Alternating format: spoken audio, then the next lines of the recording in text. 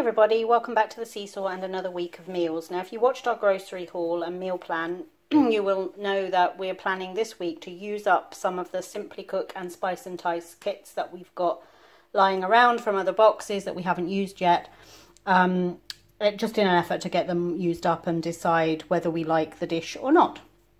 So we're starting out the week with a Korean dish, and it's called, and I'm apologising now to any of our viewers that know Korean or are Korean, because I'm probably going to completely mess up your language this evening. But this dish is called bokkeumbap. I think that's how it's pronounced, bokkeumbap. And it literally means fried rice in Korean. And this was a kit from Simply Cook. You can see it is a vegetarian friendly meal that serves 4. And the only ingredients you need to provide for it are some rice, long grain rice, some white cabbage, spring onions, eggs, and some vegetable oil. Now we have added to it the shredded up cooked chicken that was left over from yesterday's roast to make it non-vegetarian. And that's really just to bulk it out, and because we quite like it with chicken in it. So all this is a spicy fried rice with cabbage, that you then traditionally serve with a fried egg on the top. So in the little kit from Simply Cook, we had 3 little pots as always, and those were, in this one, garlic paste.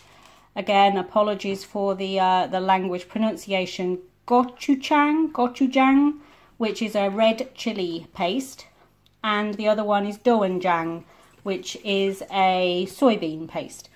So those just all combine with your cooked rice. The garlic paste you cook with the cabbage. Once that's softened up nicely after a few minutes in the skillet or wok, you take that out, add in your cooked rice, let that just cook for a little bit, just to get a little bit browned on the bottom. Then you stir through the 2 pastes, the chili paste and the soybean paste, along with your cooked cabbage, spring onions, and anything else you're adding, so meat or other vegetables. So then you serve it with a fried egg on the top. That's traditional way of serving it. Now Caleb's is a medium fried egg. Mine is a runny fried egg because I absolutely want it to burst as I open it and work through the rice and the vegetables and chicken. Tony's are hard cooked eggs because he doesn't like any runny in his yolks at all. Now recently somebody asked us about our fried eggs and how do they always look so perfectly round. I think it might have been Isora. And it's because we have this little tiny pan. So you can see that compared to our bowls, it is teeny tiny. It's just enough to cook 1 egg. And as there are only 3 of us, I never cook more than 4 eggs usually, so I don't mind cooking them individually. If you were cooking for a lot of people, you'd need several of these on the go or it wouldn't work. But it does work for us. I got this in Aldi. You can see it's very well used. At some point I picked it up in Aldi's middle aisle. And it is just the perfect size for a perfectly fried egg. And it's non-stick coating, so even though I put a little spray of oil in it, it doesn't need much. It comes out perfectly, flips perfectly. We are just going to have some tortilla wraps on the side with this, but off to enjoy this to start our week of meal kits or seasoning kits to make our dinner. So we'll be back tomorrow with kit number 2. Hi everybody, so it's Tuesday night and day 2 of our week of eating up our meal kits is another Simply Cook kit, and this one is Mexican pork 1 pot. So this is another 4-serving meal. Heartwarming 1 pot makes for a mild but flavourful and easy dinner, perfect for families. Rice, pork, black beans and a blend of Mexican stock and spices. Simmer together before being tossed with spring onion slices and sharp apple cubes. It's everything you'd want in a burrito without the additional carbs. Garnish it to taste and top with a drizzle of sour cream and some lime juice. So this was another really simple one. It took about half an hour to make. It's 645 calories per serving. And all you need is pork mince, basmati rice, some black beans, some Granny Smith apples and spring onions. And then from the cupboard just a little bit of olive oil and some sugar. And so the 3 little pots in this one are smoky chipotle paste, roasted whole spices and Mexican stock pot. You can see the date is February. Things like that don't bother me for this sort of thing. We're a little bit late using it, but it's absolutely fine. And this is one where I wish you had smelly vision, smelly YouTube, because this actually smells delicious. So you can see the chunks of apple in there. It's pork mince with rice, black beans, and then lots of seasonings. And I'm just going to top mine now. There are some tortillas which Tony will probably have with his to make it kind of burrito style, but I've just got some sour cream to drizzle over the top, and I've got a lime that I'm just going to half and sprinkle a little lime juice over it as well. But really looking forward to this one because the smell is absolutely, it's making me hungry just smelling it. It's one of those kind of smells. So looking forward to trying this Mexican one pot from Simply Cook, Mexican pork one pot. Hey everybody, so it's Wednesday night, moving on to night 3 of our meal kit week. This is the spicentice chicken jalfrezi kit. So spicentice do a number of really tasty seasoning kits. Now these just come in packets of its powdered seasoning.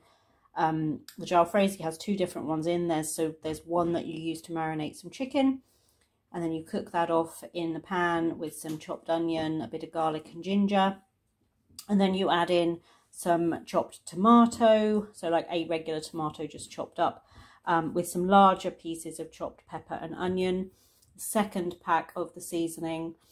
Then you add a bit of tomato puree and a bit of water. And I always liken jalfrezi to like an Asian Indian flavour of fajitas, because you have the chunks of vegetables with the chicken. So it's very similar to fajitas, but obviously without the Mexican seasoning or spices. So we've got that tonight with some pilau rice and some naan bread. So far this week, everything has been tasty. That one pot Mexican pork last night, I really enjoyed that. The apple just added a really nice crunch to it. A really kind of a bit of a, almost, it was Granny Smith apples, so they weren't sweet, but almost a sweetness to it. But it was really tasty. That might be close to one of my favourite kits from Simply Cook so far. So we've got a couple more nights to go of these kits, and then we'll have used everything we've got before we move on to a first try of a Gusto box next week. So for now, we're off to enjoy our jalfrezi. Hi everybody, so it is Thursday, I think so, Thursday night, and on to the next night of our week of meal kits. We've got chicken makhani tonight, which is butter chicken essentially. So it says on there, with roots in Punjab in northern India, rumour has it that the famous Moti Mahal restaurant in Delhi designed this delicious curry. Also known as butter chicken, this dish is traditionally made by cooking the chicken in a hot oven or a tandoor and then simmering it in the curry sauce, which is then garnished with fenugreek leaves. So a 4-serving one. This has quite high calorie count, 750, because it's got butter and cream in it. The 3 little pots were the butter chicken spices, the makhani curry paste, and the fenugreek leaves, which were dried, like a dried herb.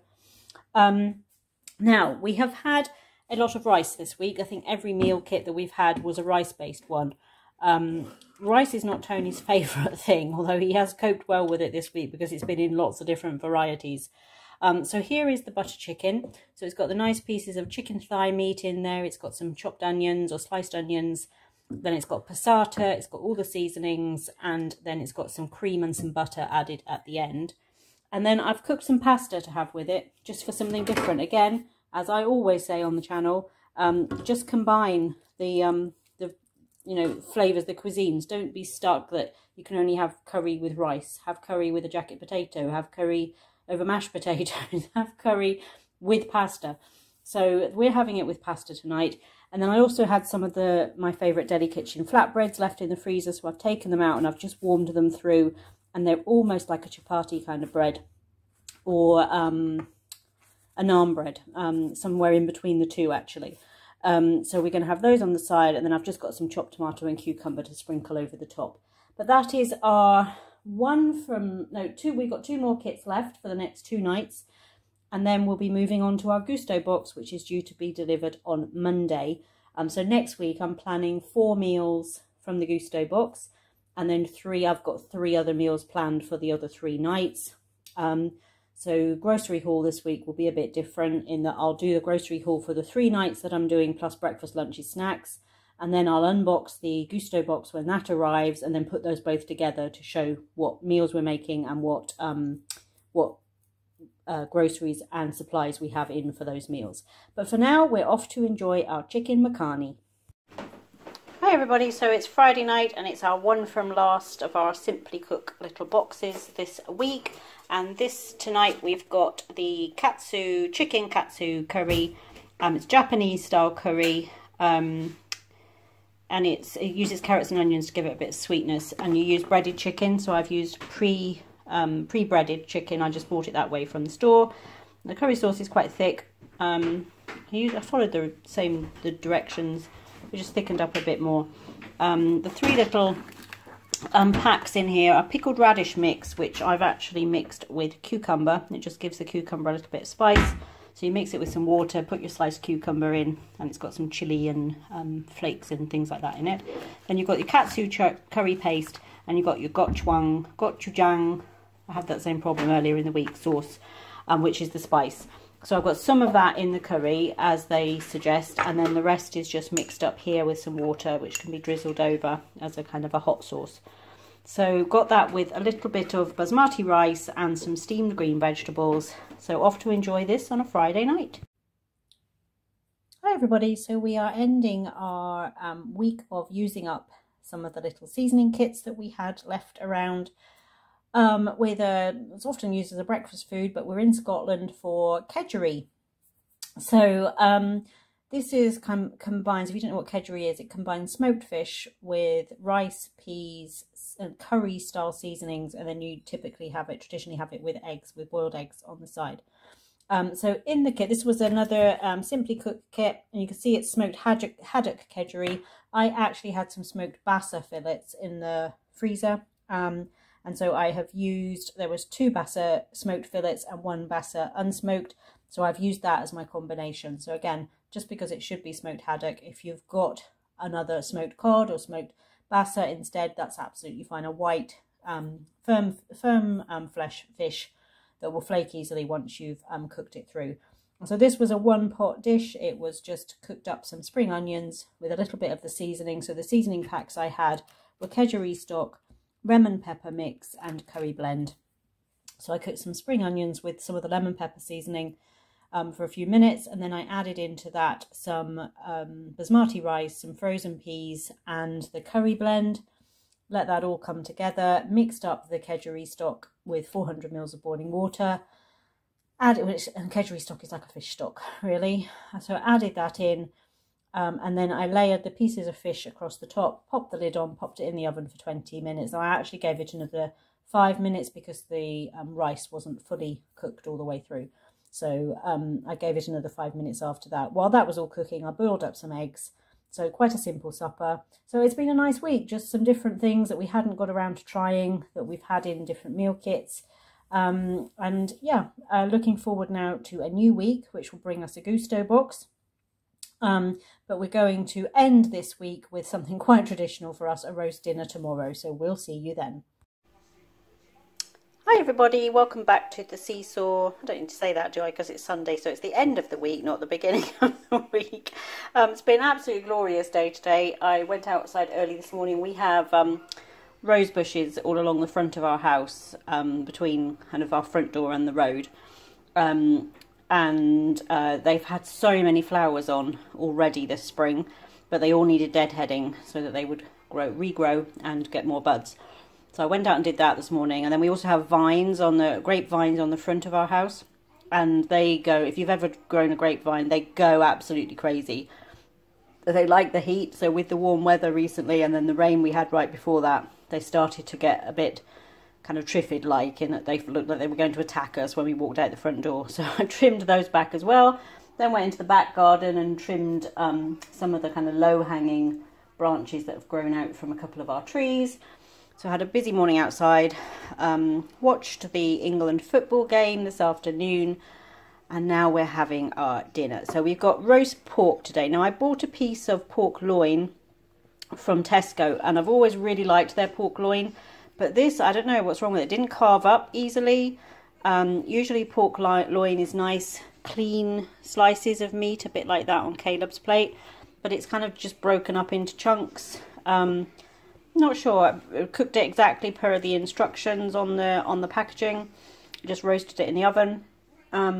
but not very, and there's lots of kind of sinewy bits and fatty bits running through it, which you don't normally get with a loin. So I don't know if it was mislabeled, whether it perhaps wasn't a pork loin, or what, but it wasn't the nice clean sliced pork that you normally get with a pork loin. So a bit disappointed, but it is roast pork and it is cooked and it is edible. I've got Yorkshire pudding. I've got the rest of the Auntie Bessie's little round stuffing balls. These are the frozen ones. I've got some roasted new potatoes, the baby potatoes. These are Cornish potatoes I got at Tesco yesterday. I've just roasted those up in the actor fryer along with some sliced up parsnips. And then we've got a mixture of steamed vegetables. There's cauliflower, broccoli, carrots, peas and corn, and then just some gravy over the top. So that is how we're ending our week this week. Thank you for joining us, and we look forward to seeing you back here on the Seesaw soon.